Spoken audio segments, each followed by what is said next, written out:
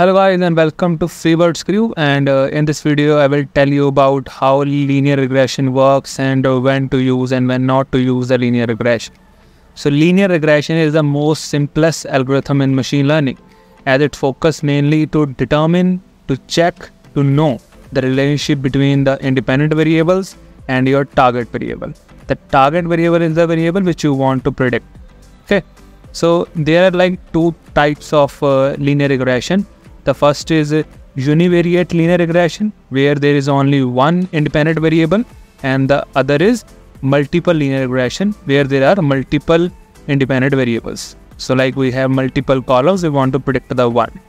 Okay, so this is how the linear regression plot looks like. You have to build a line, that is regression fit line, into your data that will explain the trend, explain the relationship of the x and y very clearly. Okay, so as this is the line that shows that the data is going in this trend. Okay, now what's the mathematics behind the linear regression? So linear regression is basically worked on the formula of this, that y is equal to mx plus c, or y is equal to b0 plus b1x. These x1, x2, x3 are the columns that if we have like multiple independent columns, then this can be written like this. But if it has only one single independent variable, then it can be written like this. That is y is equal to b0 plus b1x.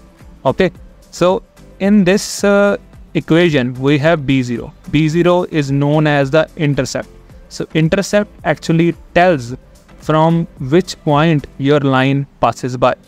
That is, this is the line, it is passes by approximately 2 here. Okay, approximately 2. So that is determined by the intercept. So intercept is the point that crosses the y-axis or x-axis in some way. So that shows by the intercept. And then b1, b2, b3, or like b, that is the slope of the line. So this is the slope, that in which direction your line should be. It is a very steep line or very horizontally or vertically, in which way to go, it is determined by the slope. So b1 is the slope. So this b1, b2, b3, b4 and up to n, these are the slope of each independent variable if you have multiple independent variables. Then okay, then the error component is, this is just a residual error. You want to add it or not, it's your choice. Okay, so this is how it really works in the mathematical foundation. And you want to predict the y. So y is our predicted variable, or the target variable we want to predict. Okay, and the difference between this y and the actual value is called the error or the residuals.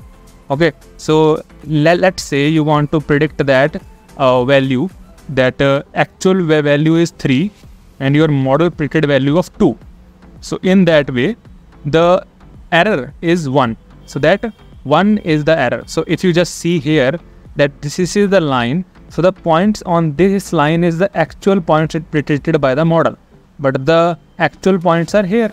Okay, so the difference between this actual point and this point on the line is called the residual.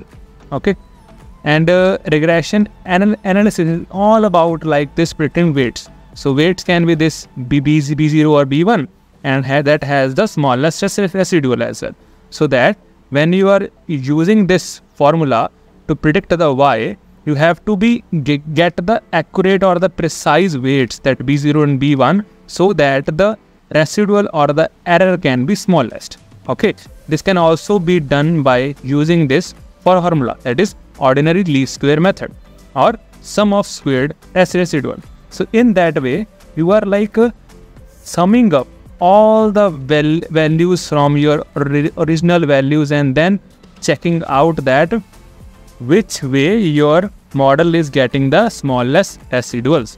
Okay, so if we are trying to use this equation for all the data points that I have, it will give me the least squares. So when I try to shift this line suppose this line is in this direction, I want to make it a little bit switched in the above way or in the down way. So in that way, my ordinary least square value would also got changed. So the value which is the smallest value when I can get that, in that way I can say that yeah, this is my best fit line.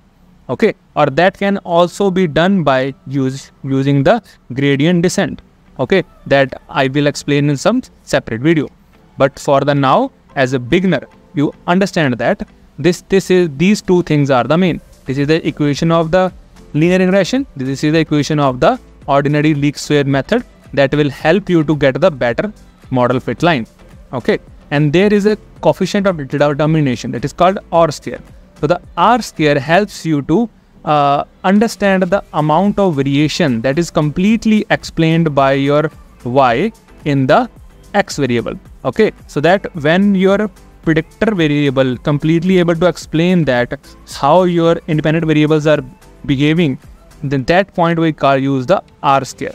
So the R square value is always between the 0 and 1. You can see that is also accuracy of the regression model.